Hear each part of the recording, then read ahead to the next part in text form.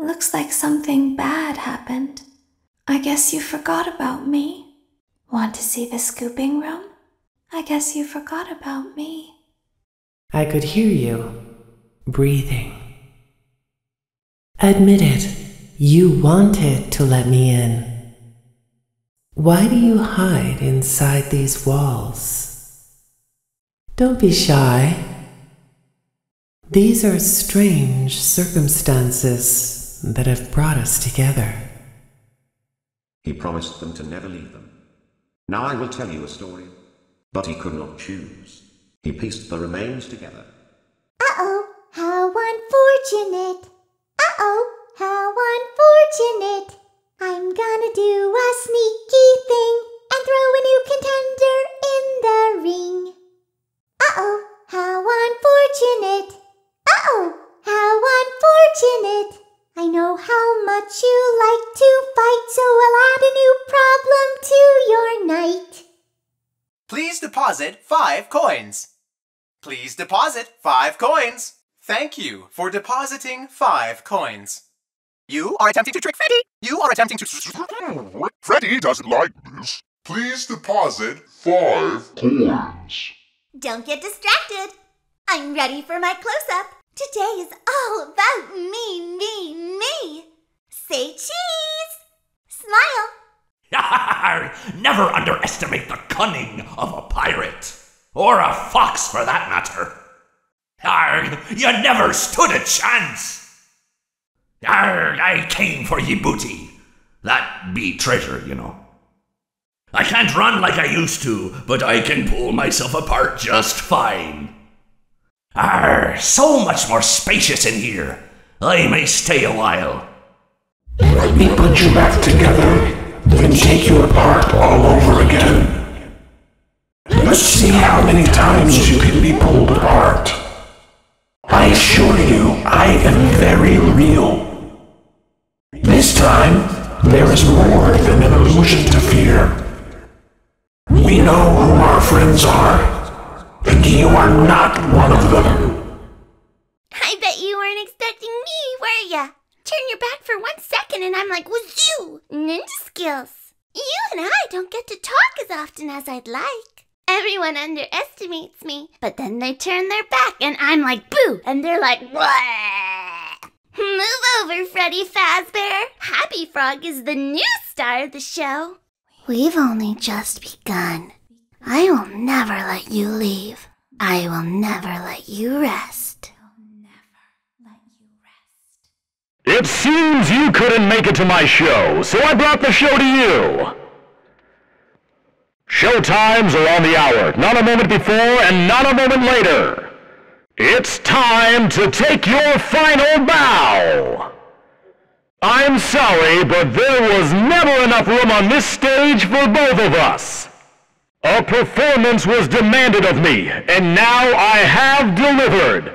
Encore! My friend, you have met a terrible, terrible demise. But, I don't feel too bad about it. After all, if it weren't from me, it would have just been from someone else, you know? I guess what I'm trying to say is life goes on. Well, for everyone else, life goes on, not for you. You're dead. But that's neither here nor there. It reminds me of one summer day in the park. I was having just a delightful picnic with my good friend Orville. And I said to him, Orville, I have a story. And he said to me, what's the significance of the story? And I said to him, Orville, not every story has to have significance, you know? Sometimes a story is just a story. If you try to read into every little thing and find meaning in everything anyone says, you'll just drive yourself crazy. I had a friend do it once. Wasn't pretty. We talked about it for years. And not only that, but you'll likely end up believing something you shouldn't believe and thinking something you shouldn't think, or assuming something you shouldn't assume, you know? Sometimes, I said, a story is just a story. So just be quiet for 1 second of your life and eat your sandwich, okay? Of course, it was only then I realized I made sandwiches, and poor Orville was having such difficulty eating it. Elephants have those clumsy hands, you know. Actually, I suppose that's the problem. They don't have hands at all, do they? They're all feet. I couldn't imagine someone asking me to eat a sandwich with my feet. Now, if I recall correctly, there was a bakery nearby. I said to him, Orville, let me go get you some rye bread. Now, I'm unsure if elephants enjoy rye bread, but I assure you that Orville does. Now, this was on a Tuesday, which was good because rye bread was always fresh on Tuesday. They made sourdough bread on Monday and threw it out Wednesday, or rather they sold it at a discount for people wanting to feed the ducks, and then probably at the end of the day, finally they threw it all out. I don't recall. I do remember a man who would bring his son to the bakery every Wednesday and then go feed the ducks. He would buy all of the sourdough bread. Of course, you know, you're not supposed to feed the ducks sourdough bread at all. It swells up in their stomach and then they all die. At least that's what I've heard. You know, I never saw any ducks die myself, but I did notice a substantial decrease in the duck population over the course of a few years. I just never thought to stop the man and tell him that he was killing the ducks by feeding them sourdough bread. And if you want my opinion on the matter, and I told Orville this as well, if you want to feed ducks, or birds, or any kind for that matter, it's best to buy seed. I mean, when you think about it, breads of any sort don't occur in nature. They don't grow on trees or spring up from the bushes. I don't think birds know what to do with bread. What was I saying? Oh, yes. So I bought Orville some rye bread. What a fine day it was. It seems that you have met your end. What a pity. You know, I don't feel too bad about it, though. After all, if it weren't me, it would have just been one of the others, I guess. I'm honestly just glad to be out of those air ducts. You know, it's not easy for a hippopotamus to fit up there, and not easy to get down either, and not as young as I used to be, as you can see. I used to be able to do all the sorts of things. You're young, you're vibrant, you have that sort of pep in your step. It reminds me of a conversation I was having with one of my good friends, Orville. We were having a nice picnic one day. I believe it was summer. No, perhaps it was it the fall? Yes, it was the fall because the leaves had turned already. But I said to Orville, I says, Orville, I have a story to tell you. And Orville looked at me, kind of odd and said, what's it about? I said to him, not every story has to be about something, Orville. Sometimes a person just wants to talk. Why does everything have to be a story? I said to him. He just looked at me and he said, well, you said you had a story. And, he was quite right. I did, in fact. I told him I had a story. I suppose if a person just wants to talk, then it's best to not announce that you're telling a story. Telling a story does come with its own pressures and expectations, I suppose. After all, if you're just talking to a friend, and there's no more expectations than if you were talking into the wind. Words by themselves aren't expected to carry, aren't expected to stick. But if you announce you're telling a story, well then, there'd better be a point to it all, No one wants to sit and listen to someone ramble on and on and on with absolutely no end in sight. So, it's good to be mindful that when you tell someone that you're about to tell a story, that you have something to say. Telling someone that you're going to tell them a story is tantamount to asking them to stop what they're doing and pay attention. You're basically saying, hey, buddy, stop everything. Stop what you're thinking. I have a solution to everything. And, well, I didn't really have any story to tell. In hindsight, I probably just misspoke when I said that I had a story. I think it would have just been better to tell Orville that I wanted to tell him something rather than tell him that I had a story. But, even then, it might have put too much importance on the whole thing. Either way, it was quite a nice day. I remember that we were drinking tea. Well, it seems that your journey has ended. Very sorry about that. It was always going to end this way, of course. If it weren't by me, would have just been by some other, terrible thing. Just, you could not imagine how terrible it would be. Just, I get scared thinking about it. I'm glad it's not me. It reminds me of a time I was speaking to my good friend Orville. We were sitting on a park bench watching the pigeons.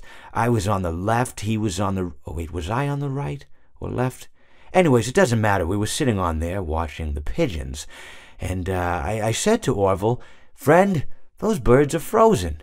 And he kind of looked at me like I'd lost my mind. But I reminded him that it was winter, and often birds will sit in a tree until they freeze.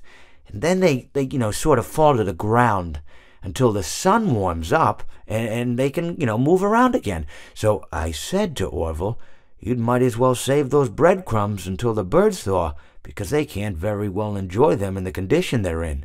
To which he asked what I meant, and asking what condition the crumbs should be in before he threw them to the birds, assuming that I meant the birds couldn't enjoy the breadcrumbs in the condition that the crumbs were in, when in fact I had meant the birds could not enjoy them in the condition that the birds were in, considering that the birds were frozen. So he took a moment and then threw his last handful onto the ground. I said to him, "Orville, why did you throw the breadcrumbs to the birds when I just told you they're frozen?" To which he responded, "The breadcrumbs are not frozen." Again, misunderstanding my words. I didn't mean to say that the breadcrumbs were frozen when I said I told you they're frozen. I'd been referring to the birds. In hindsight, what I should have said was, and this would make perfect sense, "Why did you throw the breadcrumbs to the birds when the birds are frozen?" He misunderstood upon my correction, stating that he didn't know what else to do with the breadcrumbs, and that perhaps, when the birds thawed, they'd still be able to eat the crumbs. So I said to Orville, and this is what I said to him, I said, "Orville, the birds may be dead." "It seems that you have met a horrible demise, my friend, but, these things happen, and life goes on. Not for you, obviously. You're dead. But it reminds me of a time I was having a conversation with my friend Orville. We were where were we? I think we were by the river. We were sitting by the river and watching the fish leap over the falls. And I said to Orville, sometimes I feel like a fish leaping over and over again, always trying to get somewhere, though I don't know where, only to find myself in the jaws of a beast." He, of course, looked at me, surprised, "Have you been in the jaws of a beast, friend?" To which I said, "No, of course not, Orville." I said, No. I simply meant that life can seem like a relentless endeavor to overcome meaningless obstacles, only to meet an equally meaningless fate, regardless of your efforts, regardless of the obstacles you've passed. And Orville, he stood and proceeded to drape me with a picnic cloth, to which I asked him, I said, "Friend, what are you doing?" He looked at me very concerned, really. "I feel like you've gotten too much sun." Indeed, indeed I had. He proceeded to pour me a glass of just ice-cold lemonade. Ooh, you ever mix it with iced tea? You do like a little half lemonade, half... Ooh, it's so... You should try it some... Well, you can't because you're dead. But anyways, so you may be asking yourself, how did I go from sitting by the falls and drinking lemonade to being wedged in the air duct? Not only with Orville, but with an entire assortment of fruity-colored friends. Well, there's really no good answer to that, but perhaps I met a demise of my own at some point, and this is my afterlife or my dream, whatever it might mean. I honestly don't know. Or maybe it doesn't mean anything at all. Maybe it doesn't mean anything at all. I always come back. Did things get really hot in here, or is it just me? Come and burn with me. The fire within me burns eternal, and now you shall as well. I am a burning reminder of your misdeeds. Greetings from the fire, and from the one you should not have killed. be over soon. Shh. There is room for one more. Shh. Come spend eternity inside with me. Shh. I've been looking for you, and now I will never let you go. Shh. I'm so glad that I found you. Let me make room for you. Don't be afraid. Soon you will look just like me. Beautiful. Now I get to play take apart and put back together. You won't feel a thing. I wanted to wait until just the right moment to drop in. It's so much more fun hanging out in here with you. He's here and always watching. The one you shouldn't have killed. Seeing you powerless is like music to me. I don't hate you, but you need to stay out of my way. I recognize you, but I'm not afraid of you. Not anymore. The others are under my protection. The others are like animals, but I am very aware. You will not be spared. You will not be saved. The shadow fears me. I am your wickedness made of flesh. I am here to claim what is left of you. I will vomit you back to relieve your horror. You and I will be making music together for a long, long time. You hear that? It's the sweet, sweet sound of your eternal silence. Hey, keep it down, would ya? When I'm here, you play by my rules. A song was requested of me, and now I sing it. Don't you hate getting killed by obscure secondary characters? Stranger danger! I was just waiting for you to drop your guard. Whoops, that's gonna leave a mark. This is how it feels, and you get to experience it over and over and over again, forever. I will never let you leave. I am remade, but not by you, by the one you should not have killed. No light can save you now. I have always been hiding in your shadow. What a gift to relish, a victim that can't perish. I am given flesh to be your tormentor. Come closer. Help me count my teeth. You're not so big. Just a bite-sized morsel. You knew I'd get you eventually. There just isn't room in here for both of us. Flash that light all you want. It can't save you now. This is a nightmare that you won't wake from. This time, death cannot save you. The nightmare is just beginning. Let's taste death again and again and again. I am the fearful reflection of what you have created. What did you think of my act? I don't get out much, so you'll have to forgive my enthusiasm. I hope you enjoyed the grand finale. Now is my time to shine. He tried to release you. He tried to release us. But I'm not gonna let that happen. I will hold you here. I will keep you here. No matter how many times they burn us. I consider it a dignified death. Not really. It was actually quite pathetic. If you sit by the river long enough, you will see the body of your enemy float by.